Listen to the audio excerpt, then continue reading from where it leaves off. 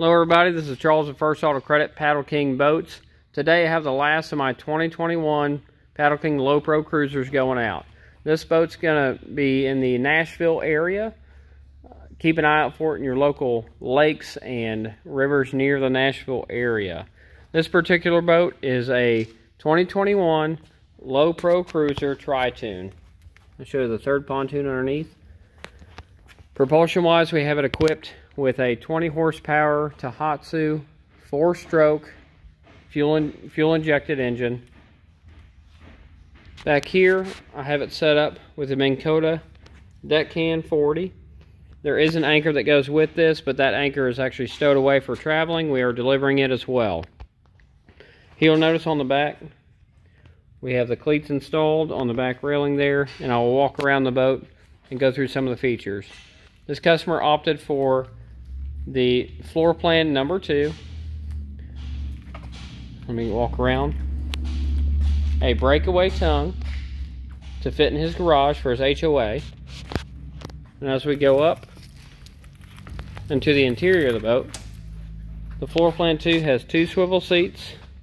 We have the table here. We have the floor mount for the table as well, and it's accessible for all the occupants in the boat in the center.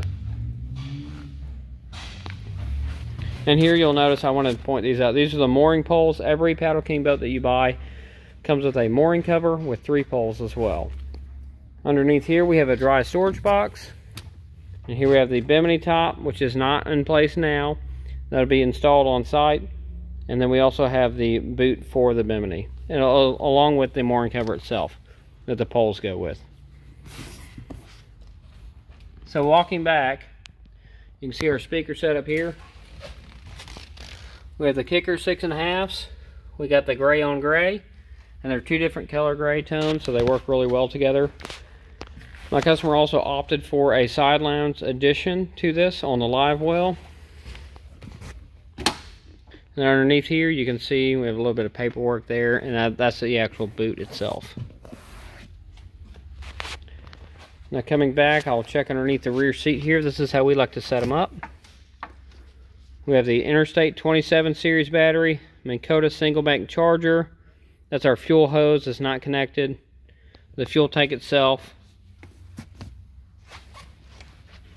Then over here we'll look at our functions.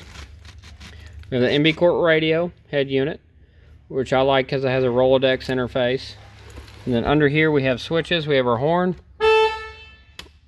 We have our underdeck LEDs, which you can see right there. At night it's way better. I got the shop lights on just so we can have a quality video here. Interior lighting here. Have them mounted next to the rear exit gate, the live well, and the dry storage box. And of course we have our headlights, so that way you can see out front where you're going. We call them docking lights. They're really good for seeing. It's a 90-degree flood pattern. They're 1360, I believe, lumens per, and that allows you to see at night. Like I mentioned in a previous video, you can use them for jogging, just general navigation at night. If you get stuck out there too long, you can take your time getting back. If you're on a river especially, you can look for deadheads, floating trees, etc. Then we have the Lowrance. This is our screen protector here. We're going to leave it for the trip. It's wired in, ready to go. It's a Lowrance Hook 2 4X, which means it has a 4-inch screen on it. Then we have our navigation lights and our bilge. And our bilge is set up to where instead of bringing water out of the boat, we're bringing water into the boat to feed our trolling motor. And what I'll do real quick, I'm going to turn on our underdeck LEDs. Turn on all of them. Okay, this is our fire extinguisher that we had as well.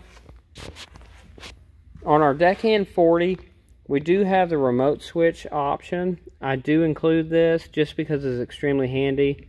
You click down and that switch stays. So that drops the anchor drops down, and then it leaves you with a slack line with a resistance switch.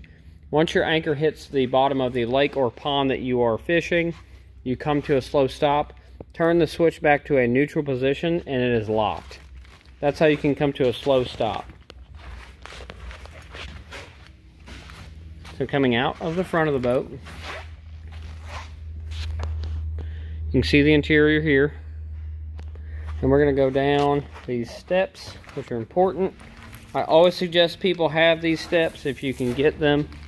And here you'll see our underdeck LEDs, the blue LEDs, along with our Heise 3-inch pods.